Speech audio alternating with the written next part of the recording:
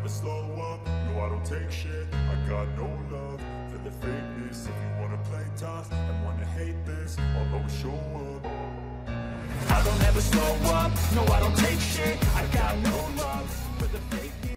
CBS The Bold and the Beautiful spoilers revealed that after being together, Thomas and Douglas had quarrels and arguments. Thomas successfully picked up his son from Hope despite much controversy. He really wanted to be with his son, so no matter how much Hope begged and loved Douglas, but Thomas really doesn't care and take good care of his children. He has no experience and has always been alone with his wife who has lost his care. Now being a single father is not easy. He doesn't want to ask anyone for help or ask about how to raise his children well. Thomas is very stubborn as well as selfish in raising his children.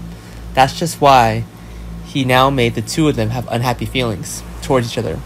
Thomas saw Douglas repeatedly playing the voice changer so passionate that he became extremely angry.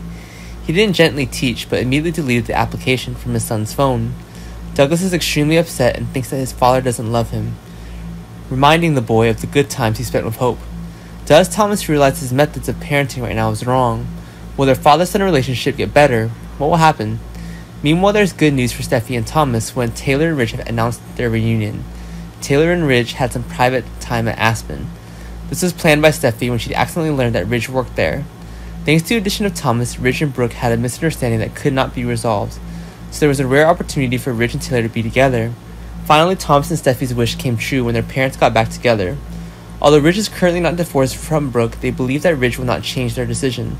Thomas is going to Aspen to celebrate when Taylor and Ridge are reunited. Although many people will object to this, the fact that their families can be reunited will make them ignore such things.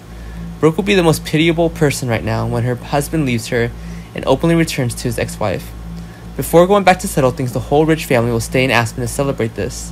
Did everything go as smoothly as Steffi and Thomas wanted? Does Brooke agree to a divorce, or will they clear up the misunderstanding? How will things turn out? Always show up and make a statement. I don't ever slow up, no I don't take shit. I got no love for the fakeness. If you wanna play tough and wanna hate this, I'll always show up.